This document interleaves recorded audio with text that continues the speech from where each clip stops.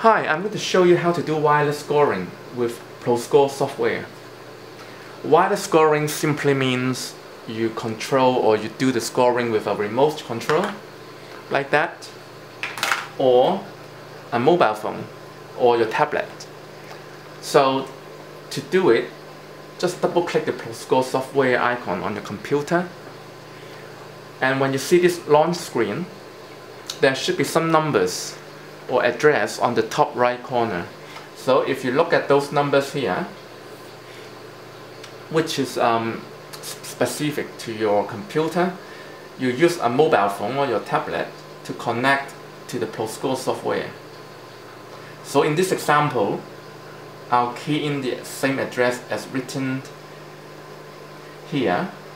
So when I go to that page, I'll see like a launch menu as well. So this menu allows me to control or to do the scoring with my mobile phone. And also there is a live view scoreboard, which I can check the current score on my phone. So let's go to the remote control. If I click the top button, it will take me to this screen here. So this looks like a remote control with a remote live view of the scoreboard. And this comes from the ProScore computer. So let's enter the scoreboard.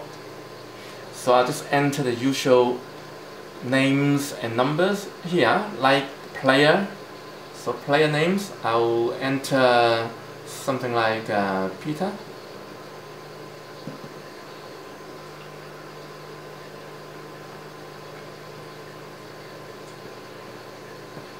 And the name of the second player, if you want to do that. And go match. Now if you look at my phone, you will see that the names on this remote scoreboard get updated with the same names here. Now, on this remote control, there are a few buttons which you need to know how they work. So the top row is C, E, F, M, so 4 buttons on the top row, and there are other buttons down below as well. I'm not going to explain the functions of these buttons here. If you want to know how these buttons work, check out my other videos, but for now I'll just start a frame and end a frame so I can show you how the basic wireless scoring work with a remote device. So now, to start the frame clock, I'll press the C button. So the C button is right here. So I press C, and you see here on this ProScore computer, the clock is now running, and we have a green banner on top of this live scoreboard. So now the clock is running, the players play the games, and to switch player, you press the P button here, like that. So every time you press the button, it switches the player. So it tells you which player is on the table. So to score a game, surely you would press the color ball on the remote control like that. So red ball, now followed by say a pink ball, and red again. And say he finished the break, so you go to the second player. So just like that. So you can keep scoring with this method, which is very handy. So you don't have to come close to the computer every time when you want to add scores. Let's say this player made a foul shot, so he's going to give away, let's say, 4 points to the other player. And to do that, you will have to push the F button followed by 4 points. So the foul button is here, the F. So I press the F button once, so it's now in foul mode. Oh sorry, I touched the screen. So F button, and I'll press the number of points to be awarded, which is in this case, let's say 4 points. So I touch the brown ball here, so it adds 4 points to the opponent right here. So in case this player who decided to go for a free ball, so how do you do it? The foul and free ball is the same button, so it's the F button. So if you press the F button twice, it takes you to free ball mode. Oh, sorry, I touched that again.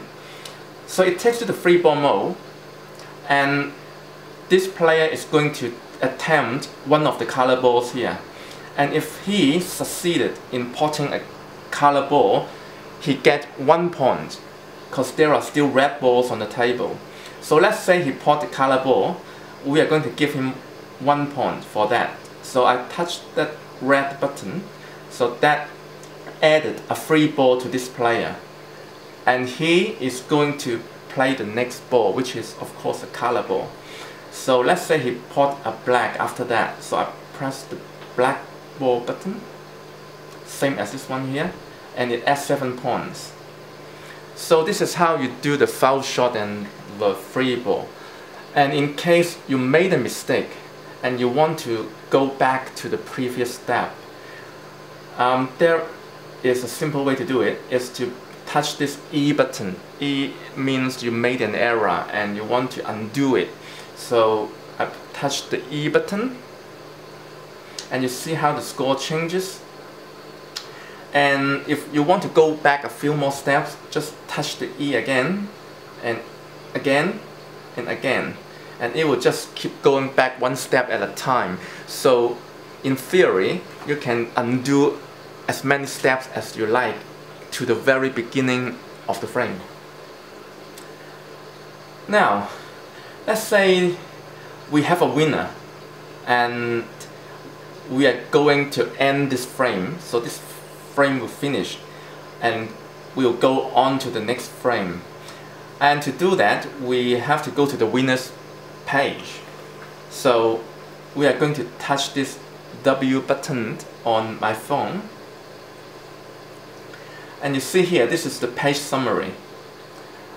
And now it's waiting for my confirmation that this frame is ended. If I came here by mistake, I'll touch the W button again to go back to the scoreboard. But now, since I decided there is a winner on this frame, so I'll go to the W button and touch the green ball button. On the remote control, the only green ball button is the 3 points button. So I'll touch this green button and see here, the frame is ended and we have a winner. So 1 frame has been awarded to the right hand player, and the clock and the rest of the scoreboard has been reset. And even the ball counts here, they are all reset. So the next frame is ready to start. To start again, you touch the C button to start the clock. And of course you can score the games with your mobile phone like that quite easily. Now, the other thing you might want to know is to add scores by the total break points. That means you enter the total break points when the break is finished. The advantage of this is that you don't have to add the ball every time a pot is finished. So you can wait until the whole break is finished, then you add the total number of points onto the scoreboard. And to do that with a remote control like this mobile phone, you will have to go to the second page because there are so many buttons here already. So you go to the next page, which is the direct score entry page. It looks pretty much the same, but now this is what's different is that you enter the total break points with this second screen. Okay, so we press the red button as that says direct entry. And you see how this change here is that it comes up with a keypad. But since I'm using a mobile phone, I'll enter the total points on my mobile phone. So let's say the player, he made a break of 34 points. So I press 3 and 4 and add points and see how the scoreboard changes when I do that. 34 points has been added to this player, and now it's the next player's turn with his game. So on this second page, you do all the total breakpoint entry right here with the screen here. And at some point in time, say you want to go back to the first page, so you add the points, a ball at a time. You will touch this back button that takes you back to the original remote menu or the remote buttons page, and then you can add the score 1 point or 1 ball at a time, I should say. You see how this is updated as I push these buttons. Okay, so to end this frame, let's say we have a winner, and which is of course is the first player. So we remember how we do it. We press the W button, and now we confirm that this frame is ended. So we press the green ball, the 3-point button. So now we are 1-all. And that's what you need to know for basic remote scoring. If you have time, hang on for a little while. I'll tell you about the menu. There is a menu in ProScore software where you can access a range of different features or functions, such as reset match, re-rack, and a lot of other functions. To access the menu from your mobile phone, you press the M button. M stands for menu. So we are on the menu here, and to go up and down the menu, normally you have to press the up and down arrow on the keyboard, but the mobile phone I have here, it hasn't got those keys, so we have to use some color keys to make that work. So on the menu page, we use the black ball as the down button and the yellow ball as the up button. And to confirm a selection, you press the green ball button. So on this menu, if I want to go down, I press the black ball button, 1 step at a time. And if I want to go back up the menu, I'll press the yellow ball button. So let's say we want to re-rack.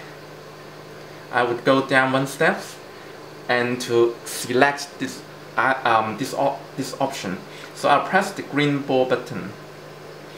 Then it takes me to go to the confirmation page. So I press the black ball to go down 1 step, and then I press the green ball button to execute the function.